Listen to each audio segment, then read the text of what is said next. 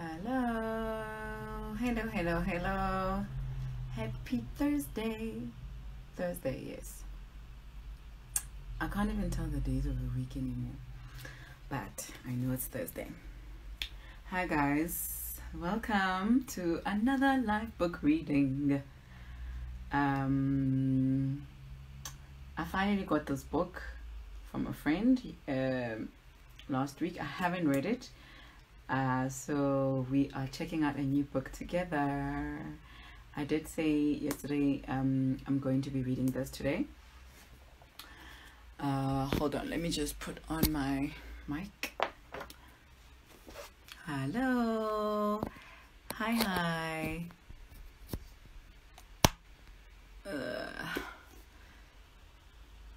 Good afternoon. Well, it's still afternoon. Welcome. Today we are reading from Perfect Imperfections by Makanaka Mavengere-Munsaka. I don't want to mess around with her surname. Makanaka Mavengere-Munsaka. I don't know if any one of you has read it. This is published by BlackBird Books by Tabiso, and you can check out the website blackbirdbooks.africa,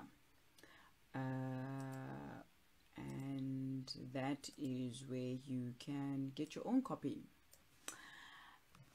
on BlackBird Books website directly, or you can get it from any good bookstore. It is available online, it is available in store, but we are trying to stay away from the outside as much as possible. If not, put on your mask, don't touch too much things, and carry your hand sanitizer. So I'm going to read the back of the book, and then I'm going to read a little bit about Makanaka. If I can find it, I'm not sure where I put it now, but yes. I did meet Makanaka at BlackBird Books. Hosted a Black Girls in Literature event late last year. Is it my phone or you're on mute?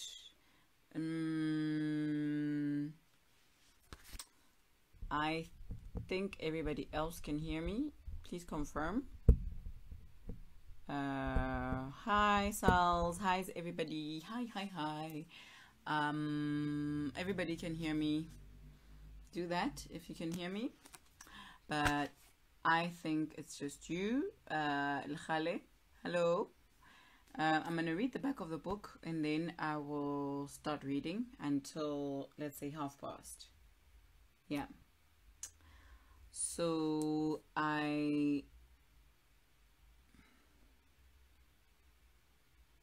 okay, everybody can hear me.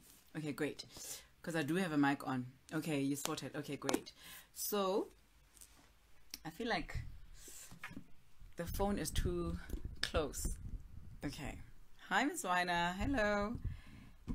Happy Thursday. So that's what we're reading.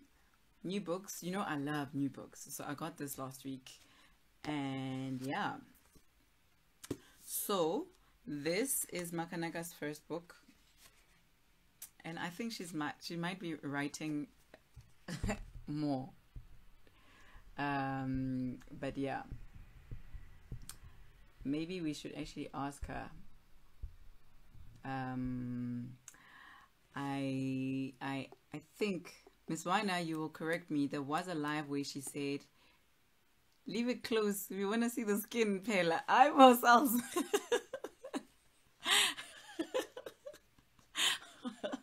No. Oh my gosh, you guys. So I've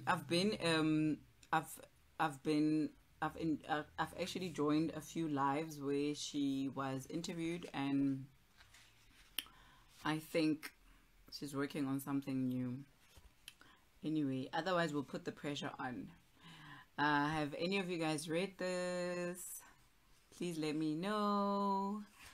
I'm going to read the back of the book, and then I'll start with the prologue, and then we will start until 1:30. Okay. Okay. Maxine escapes an abusive polygamous marriage to a man much older than her to make a new life in Harare, Zimbabwe. The story follows the four madams she works for. Through them, we see the struggles of women trying to hold down careers and relationships in a big city where tradition, patriarchy, domestic abuse, and unhealthy societal behaviors form a backdrop. Through Maxine and the intricacies of the relationships women share with their helper, Mavungere-Munsaka explores the idea of women learning and unlearning the idea of love, self-love or romantic love. Each woman must find the courage to believe in and hold on to it. This is a story that shows the truth of what women can discover about themselves via their friendships with other women.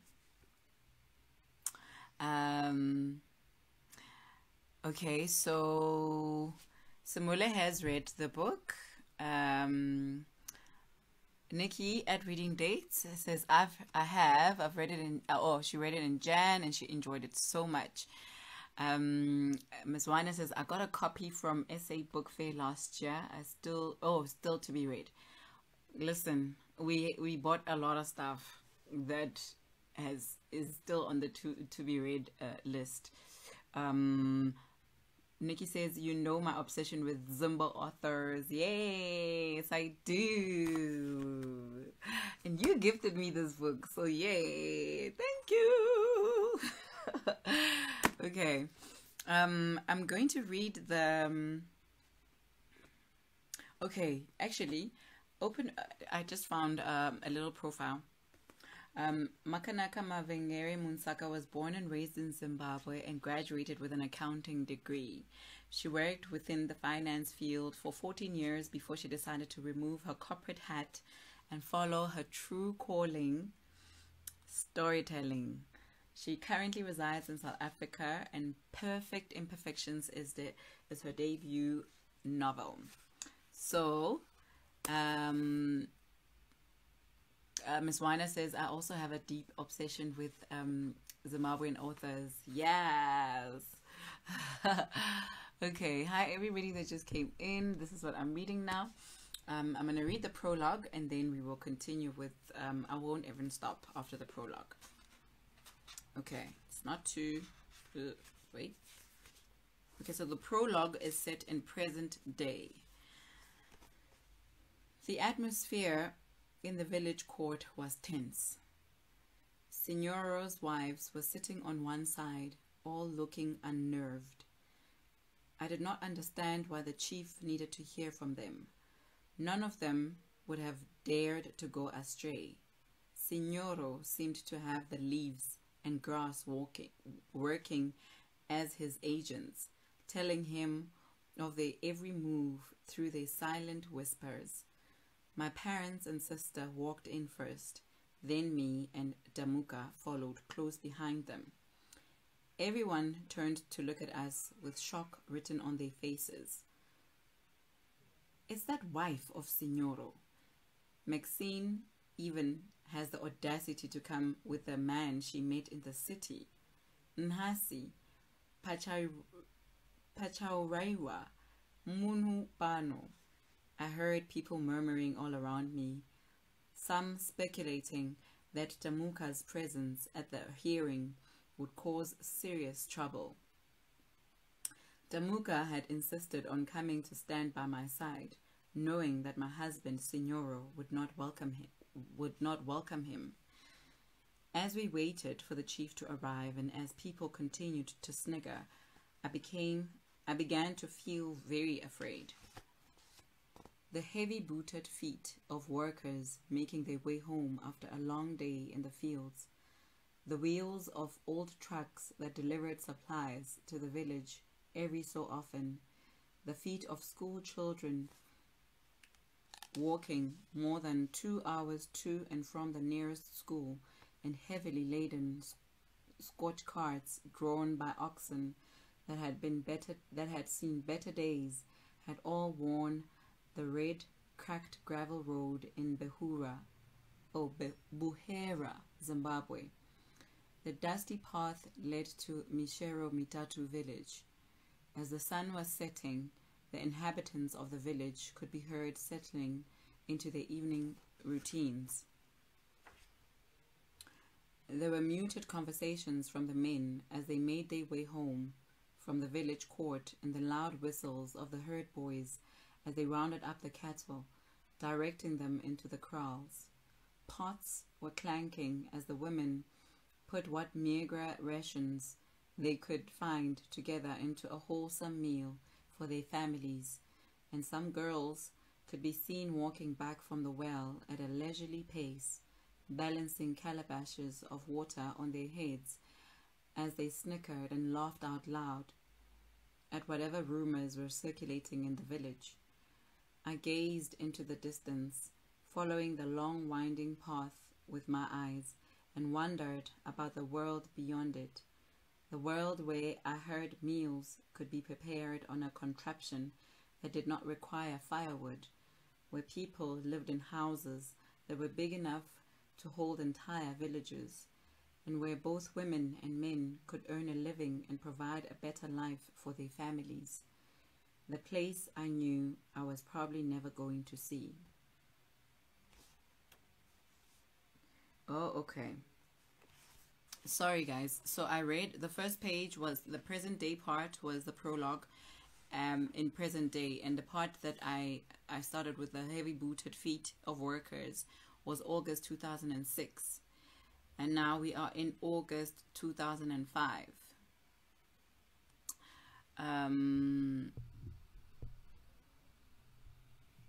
Nicci says, I have so many books to be read. We all need a sabbatical leave.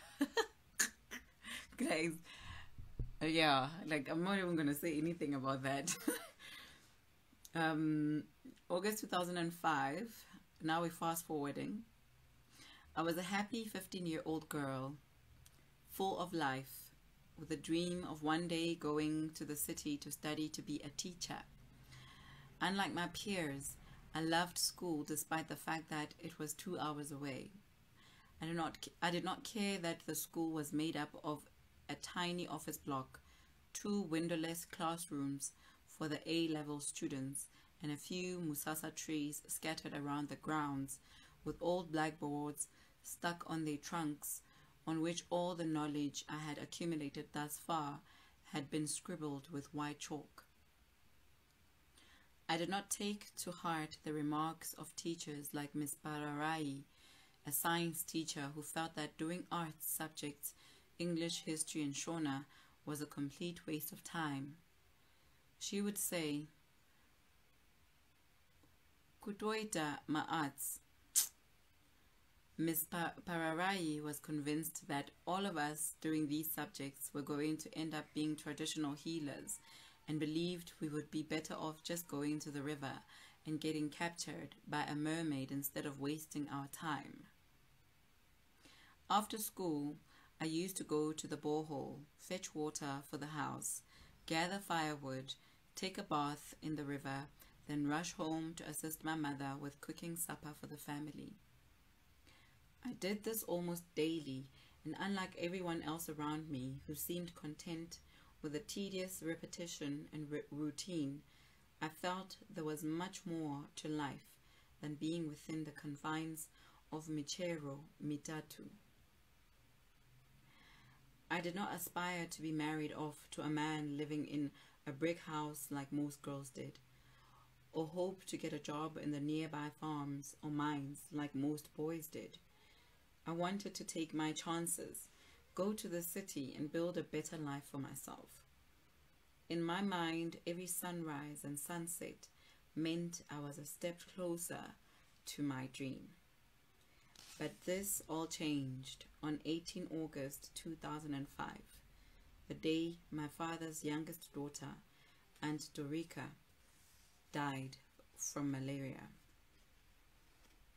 A week after she was buried, her husband, Signoro, a 57-year-old man with a skeletal frame, ashy grey skin, a big nose, and foul breath, called for a meeting with my father's family. He told my father and uncles that he needed them to honor the Kugadza Mapifwa tradition. A girl from the deceased wife's family had to be given away in marriage to Signoro, the widower. After a lot of deliberation, my 17-year-old sister Maggie was selected as the replacement wife, but Signoro refused to take her. He claimed Maggie was damaged goods because she had a fatherless baby. Another round of discussions and arguments ensued, and when they died down, the conclusion that had been reached was that in exactly a year after Signoro had observed the year-long mourning period dictated by tradition, I was to take on the abominable duty of replacing my aunt. I went numb when the news reached my ears. It felt as if, in that instant, a big black hole had opened up and was swallowing all that I was. I knew almost immediately that my life as I knew it was over. I was now going to be bound to a life of being treated like a baby-making machine and field worker whose only real purpose was to please my husband and increase his descendants. My hopes for my future were dashed. I cried long and hard because everything that was to become of me had come down to a tradition I did not even understand, a dictatorial one, religiously upheld by those who stood to benefit from it. In this case, that was Signoro, a man who already had 4 other wives. I could not believe how something as tiny as a mosquito could have changed my life so suddenly and so drastically. I felt betrayed by my parents and uncles because I expected them to protect me, but they went ahead and sold me off like a mere calf at an auction, demanding an extra payment from Signoro, more than what he had paid for my aunt, as a token of appreciation because I was tender and fresh. When my father informed me that I also had to pull out of school with immediate effect, I cried even more, because education for me was my ticket out of poverty. Being pulled out of school just before final exams meant all my efforts over the years had been for nothing. Every day after I heard my fate, I would wake up, sweep the homestead, fetch water, and prepare food for my mother as she headed to the fields, and for my father, who usually went to the village courtyard to engage in some frivolous discussions with other men. I would then sit under the mango tree next to the tiny mud hut kitchen praying for a miracle. I would think of running away in the dead of night to board the bus and let it take me to that promised land called Harare. But every time the thought crossed my mind, reality always found a way to snatch me out of that fantasy, reminding me that I knew no one in the city and that I did not have a single cent to my name. Sometimes I would stand at the entrance to our homestead, wishing I had given in when Simon, the chief's son, made his demands, or had given a chance to Girimon and the host of village boys who spent years vying for my attention, getting into fistfights in the fields while they were herding cattle in a bid to prove that they were strong and worthy of my affection. Ever since news of my impending marriage made the rounds, the same village boys avoided me like a plague because they feared the consequences that would befall them should they be seen even looking in my way. I had been condemned to aloneness.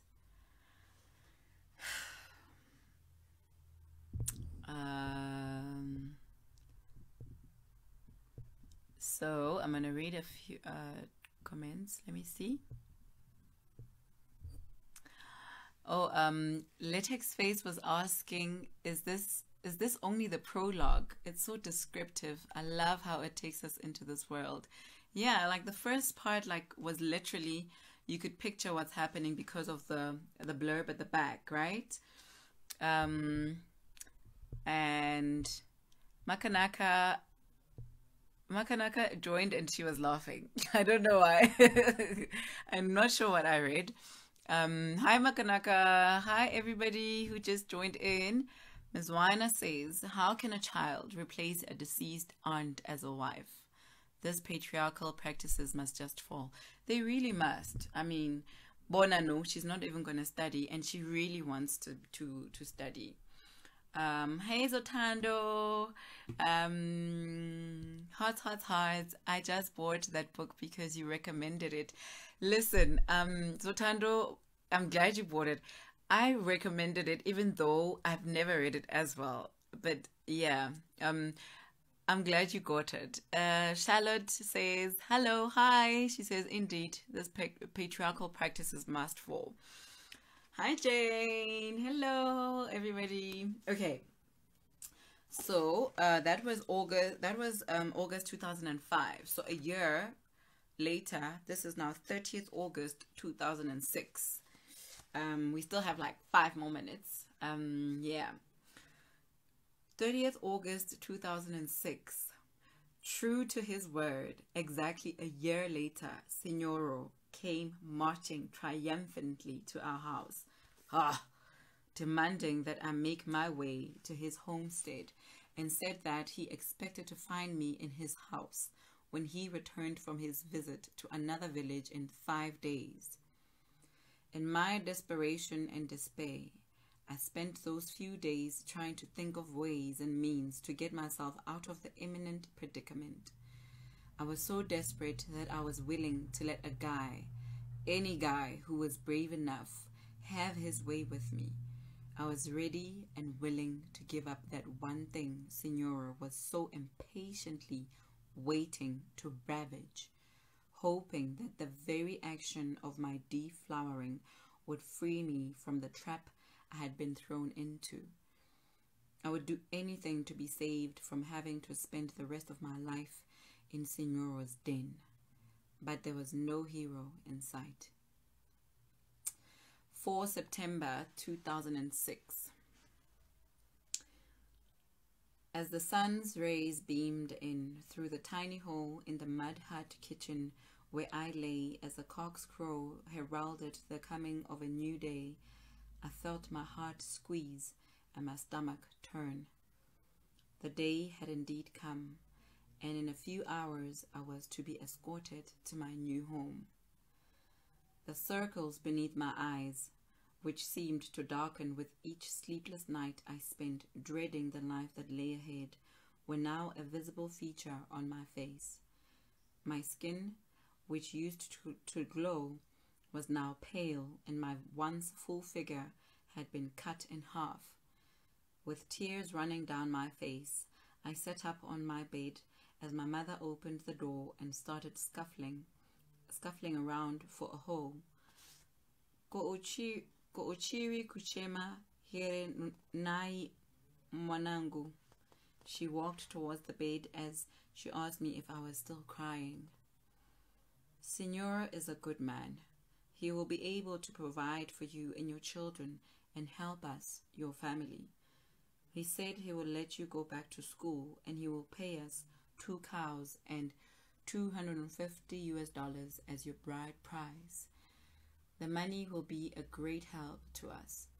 Asi unoda kuti tikwangwaye nenzara here. Of course I didn't want my family to starve, but I couldn't just accept the situation. You said the exact same thing when father married off Sisi Besi to Mudumeni, then Sisi Vari to that good-for-nothing Jokonia.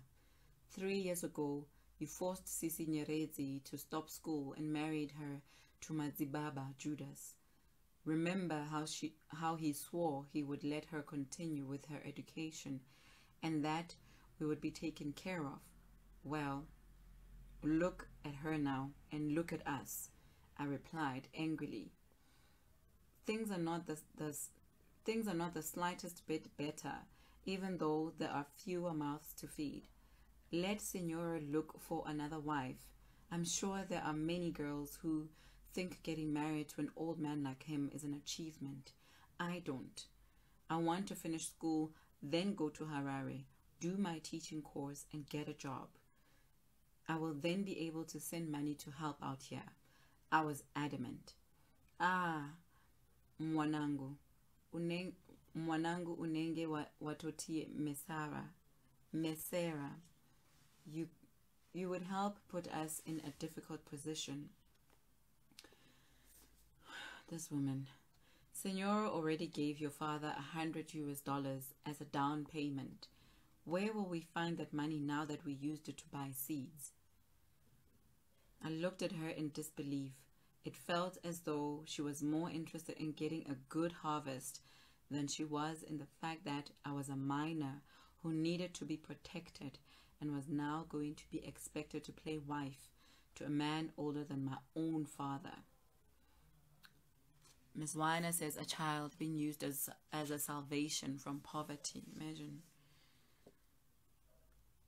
He will demand the cows he paid as your late aunt's bride price back too, you know. Where will we get them? Just accept things as they are. There is nothing you or I can do about it. So many women have been married off at your age. Wotongo shinga mwanangu.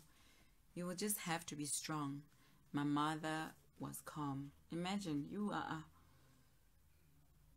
Even if it were possible for you to get out of it, you leaving the village to go work is a bad idea, because once you start working and getting your own money, it will be difficult for you to find a good man who will marry you. Look at our neighbor's daughter Zolan. She went to the city to work.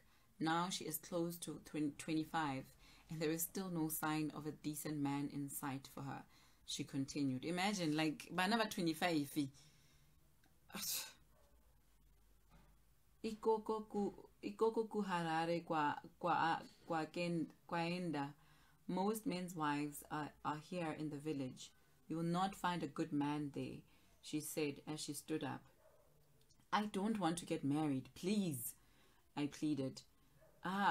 Mwanangu, the issue has already been settled.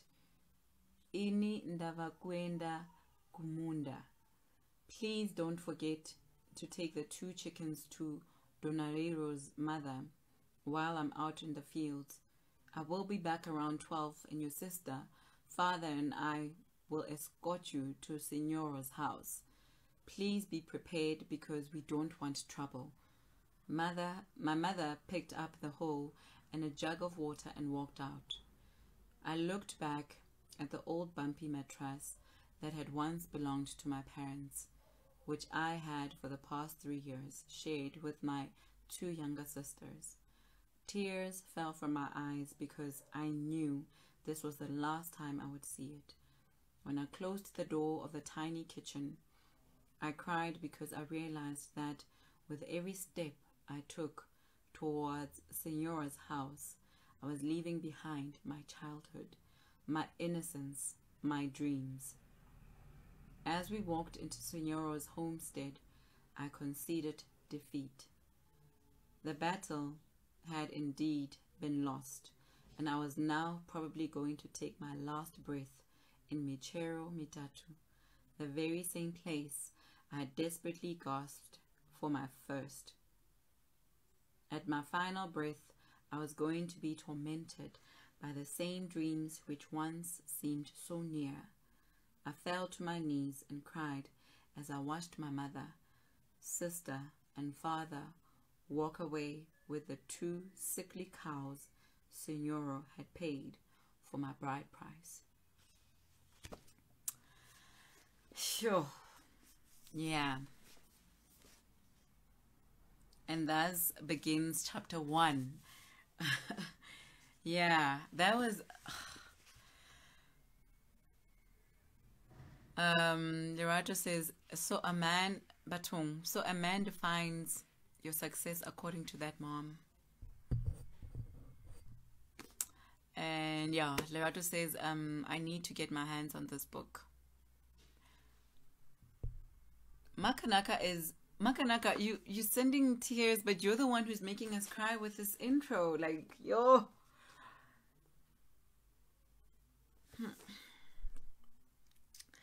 But now I can't wait for the sisterhood that is going to come through these pages, because for those who missed the beginning, I read the blurb at the back of the book. Oh, Makanaka says it's hard to listen to. Yeah. Kumbu says, imagine seeing your doomed future at 15. Yo.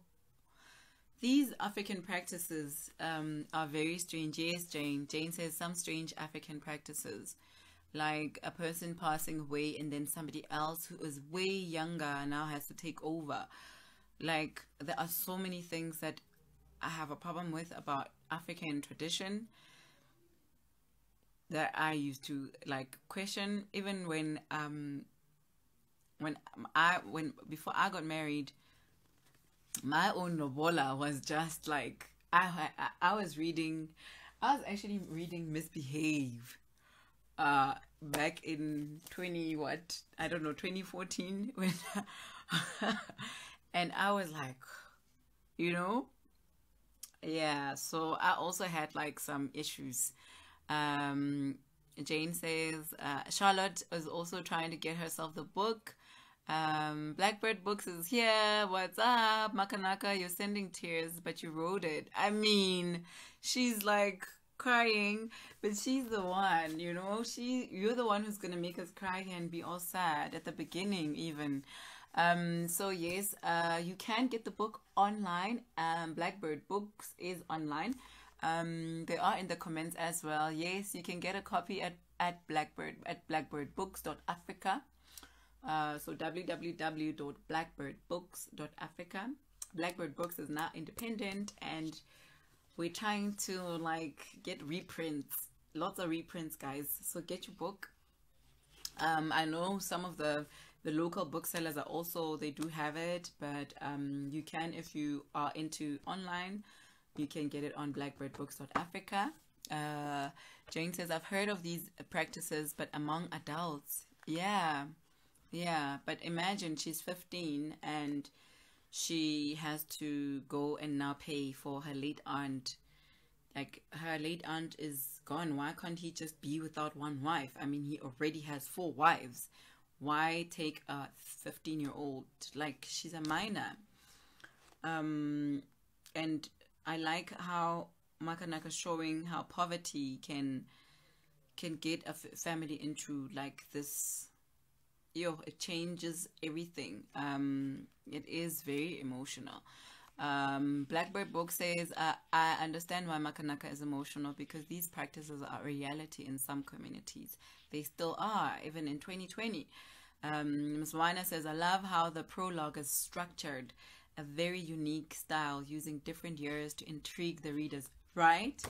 Yeah, because I'm reading and I'm seeing that, like, the numbers, and I'm like, okay, like, so now we are sold and we are going to be buying the book, right, guys? I'm glad I actually read this today, because I've been eyeing it since I got it last week from @readingdates. Please follow @readingdates_. Is it _ Nicci? Let me see. Hi Samu, how are you? Hi Pumi. Pumi is from the Joburg book. Wait, is it Joburg Book Club? Or the other way? Yeah, Joburg Book Club. Hi Pumi, what up? I'm trying to get, so I got this from my friend Nicci, but you must get your copy, guys. It's yeah, I know it's something. I don't want to go onto the website now, but yes. @readingdates_. Yes. Thank you guys for joining us. What? Oh, it's 17:37. Okay, we are done for the day. I'm glad I read this. I love all these covers. that BlackBird Books is giving us. Boo babes, bama covers, guys. Boo babes, bama covers. Babes, bama covers. Yay! Yay! Yeah, I'm telling you. So get yourself some BlackBird book love. Let underscore spaces. Absolutely have to get this book. Currently in my loot car. Oh, you also have a loot card. Hey, la la la. My wish list is like this long. This long. Ms. Wana says, I'm glad you read it because I'm definitely going to read my copy now that the prologue captured me. Yes. And yes, BlackBird Books is explaining that the covers were done by Cindy Sokumalo. I love what you guys are doing with these covers. They are amazing. I love them. Little Space says, yes, Miss Wana, absolutely agree with you. Yes. Oh, babes are my covers, guys. I love these covers. So that was today's reading of Makanaka Mavengere-Munsaka's Perfect Imperfections. I love the title as well, by the way. And I know during a discussion with the Cheeky Natives, Makanaka said she actually was intentional with the title Perfect Imperfections, because our lives as because Maxine is now working for these women, their lives seem perfect, but they're actually not, so I'm looking forward to all of this and making sense of all the chats that I've been going into with her. As BlackBird Book says, we love you, Makanaka. Yes, we love you. We love you. We love you. We love you. We're proud of this. Simula says, I bought my copy last year at the Women in Literature event. I got home and read it immediately. Oh, wow. Yes, that Women in Literature. Was it Black Girls in Literature? Yes, it was Black Girls in Literature. Nicci says, I have to go because my phone is telling me that my battery or something. I think my memory is full. I have to go before it cuts me off and doesn't save this live. Mwah, mwah, mwah. See you guys tomorrow at 5. Okay. Happy Thursday. Happy Pooza Thursday. Mwah, mwah, mwah. Thank you guys for tuning in. And this will be saved on the IGTV, and I will upload it onto YouTube, onto the YouTube channel, which is Bookamoso Book Club. Please go subscribe. Bye, Kumbu. Bye, everybody. Let X_spaces. That's such a powerful title. You never know what goes on behind closed doors. Can't wait to read the book. Yes. Can't wait. It's going to be nice. I think we'll read it for August. Women's Month, Yes. Bye.